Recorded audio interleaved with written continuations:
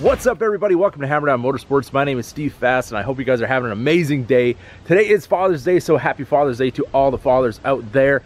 Father's Day was pretty good to me. We got some new toys for the Ram project. So let's load them up in the 2019 Ram, take them down to the shop, and show you guys kind of what we're going for.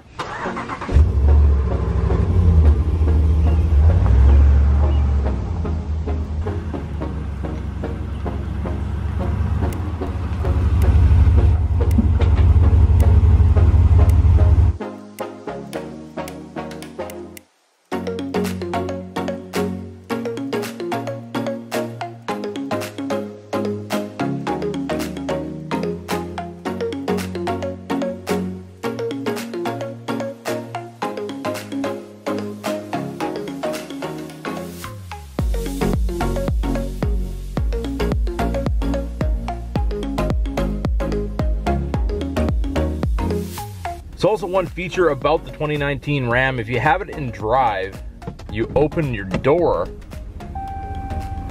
it gives you a warning that it's not in park, and if you let your foot off the brake, as in you're getting out of the truck while it's in drive, it automatically shifts to park and puts on your park brake. So now to get it back in drive, you need to push your foot on the brake, put it back into drive, and then hit your electric park brake to release, and then you can drive again. But you gotta have your door closed, otherwise it will do the exact same thing. See, now we can move. Just kind of a safety feature, so if you do forget that you are in drive, you get out of the vehicle, it's not gonna take off on you. So being that we are dealing with two totally different generations of Dodge Ram, we have the 2nd gen over here, we have the 5th gen right here, I just kind of wanted to do a little bit of a comparison between how far we've come from 1995. This is an SLT Laramie, and this is the Laramie Sport. So trim level wise, they are fairly similar. If you were to buy this truck in 1995, it was actually pretty top of the line. And this one isn't exactly the top of the line. It could be the Limited or the Longhorn or something like that. But all in all, this is a fairly loaded up truck. So let's see the difference between a top trim level truck in 1995 and one in 2019. So the 2nd gen Dodge. Now this truck was pretty cutting edge for its time with its kind of Mack truck look. It was really different than any other truck in 1995. Everything else was pretty much just a square box. Now as we go over here, we did shave off the badge where it did say SLT Laramie, but that's definitely what this truck is. We do have a cloth interior. I'm not sure if they had a leather option for the regular cab. I know some of the Laramies did have leather interior later on, but that leather back then was not the greatest and didn't really hold up that well. You can see that the cloth here actually is still holding together, even though it is pretty beaten down with 160,000 miles. So let's take a little trip back in time. We do have air conditioning in this truck. It has an overdrive off switch. It has cruise control. It has a CD player, which I put in. Originally, this thing probably would have had a tape deck or something like that. It has a big stick for the 4-wheel drive instead of your electronic. The trailer brake controller is definitely aftermarket. It does have a driver's side airbag, but nothing over there on the passenger side. But I think even in the Chevys, they didn't even have a driver's side airbag in 95, so that's pretty state-of-the-art for Ram. We've got a couple of cup holders that come out of the dash like this. We do have the good old ashtray, which is good for holding a remote for our stereo. We have a cigarette lighter, which is something you don't see in modern trucks anymore. The manufacturers are not promoting smoking anymore like they did back in the day. And even though we got the interior half torn apart on this truck, there is a console that goes up here with a couple of map lights. And being that this is a Laramie model, we do have power door locks and windows. You can see this one also has power mirrors. And also over here, we do have a manual slider. And this truck is equipped with a V10 engine with about 300 horsepower, and I think it had somewhere around 400 foot-pounds of torque, so not too bad for 1995 standards. And being that this is a 2500, we do have a leaf spring suspension in the rear, and we have a spring suspension up front with solid front axles front and rear. And over here we have our very stylish chrome 16-inch wheels. So now we fast forward 19 years to the 5th gen Ram. Now this one is a 1500, not a direct comparison to the 2500 of the 95 Ram, but we do have a 22-inch wheel, which is something was unheard of pretty well in 1995, unless you're talking about a semi-truck. We do have the 5.7 liter Hemi V8 with 395 horsepower, 410 foot-pounds of torque. We have the blackout package, which is looking absolutely amazing on this Laramie Sport. And we have not only power mirrors, but we have power folding mirrors with blind spot detection with the signal light integrated. Also, we have the heating element, so if they are frosted up, you just hit your defrost and that clears right up. And we also have the little convex mirror for towing, makes things a lot easier.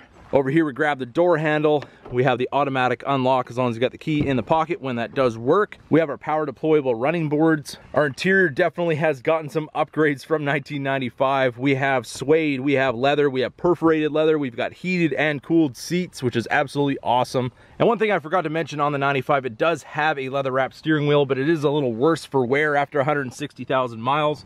We do have a leather wrapped wheel on the 19 as well.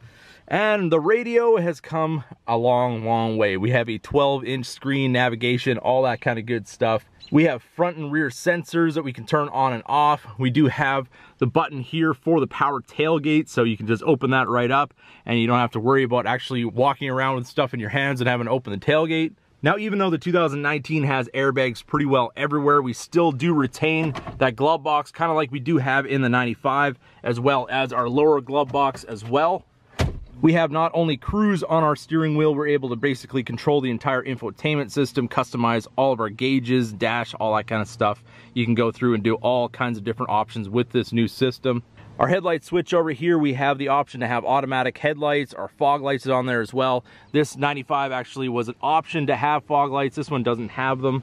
And on this one, you can actually control the brightness of your cluster and the ambient lighting as well. Another thing we did not have in 95 was an electronic park brake or power pedals. So now as for the paint on the 95 Ram, the primer back in those days didn't exactly like to hold the paint. You see the clear coat's coming off here, but if this truck was brand new, it would look really sharp with this nice two-tone paint job.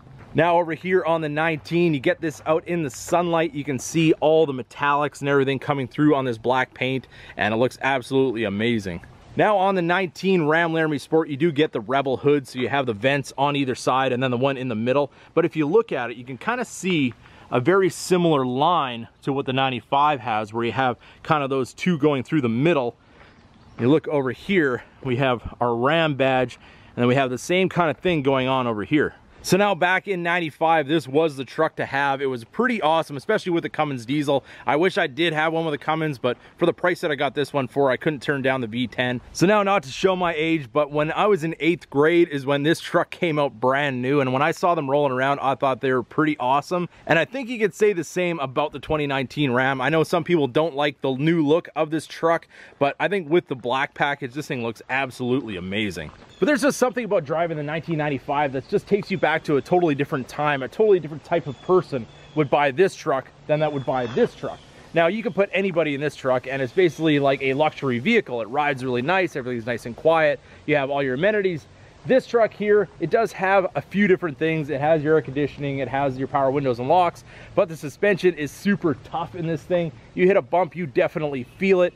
This is a truck, and it doesn't have any of that safety stuff as far as the sensors everywhere. You got to know what you're doing when you're driving this truck. There's nothing that's going to stop you from hitting something if you get too close to it, or you change lanes and somebody's in your blind spot. Something's going to happen with this thing. I mean, you really got to be paying attention, and it kind of just makes you a little more focused on what you're doing when you're driving this truck. So now back to where we started on this video, where I was showing you the new stuff that we do have for this build, being that we do have a few upgrades from 1995. Obviously, some things definitely can be upgraded in 2019 to make this thing a whole lot better, like the LED headlights, like the 4th gen bumper, which I think looks so much better. We have better tires for this thing. We're going to be getting a locker for the rear. We upgraded the stereo. We're going to be putting the cab lights on. We're going to be doing a paint job and all that kind of stuff for this project. But one of the reasons that I did go with the 4th gen bumper, you can see we do have a little bit of a gap here.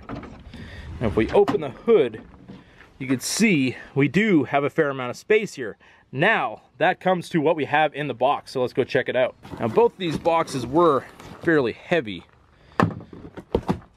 Oh, we got another box inside this one. So now, when I ordered this piece, I wasn't entirely sure if it was gonna fit behind the bumper of the 95 Ram, but I think by looking at it, we're gonna be close, but I think it should fit. If we have to modify it, we definitely can. And over here, we have our Smitty built 9,500 pound winch, the XRC. And this is a fairly inexpensive winch. I think this thing came to around the $300 mark, something like that. And the winch plate itself was somewhere around $60, $70. So it definitely saved me some time having to fabricate one and having to go and buy a piece of steel and cut this all out. And obviously this one's probably a little bit prettier than what I would have built. So now we're just gonna take this, head over to our truck and see if we have enough clearance, just kind of roughly mock this thing up.